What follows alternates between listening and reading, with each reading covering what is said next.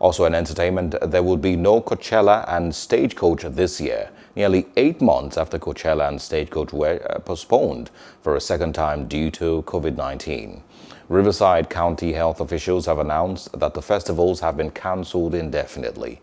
The annual festivals, which were held at the 78-acre Empire Polo Club in Indio, California, were initially scheduled for April 2020, but then were postponed to October due to the coronavirus global pandemic. As of now, Riverside County has recorded 271,910 confirmed cases of the virus. Hello, hope you enjoyed the news. Please do subscribe to our YouTube channel and don't forget to hit the notification button so you get notified about fresh news updates.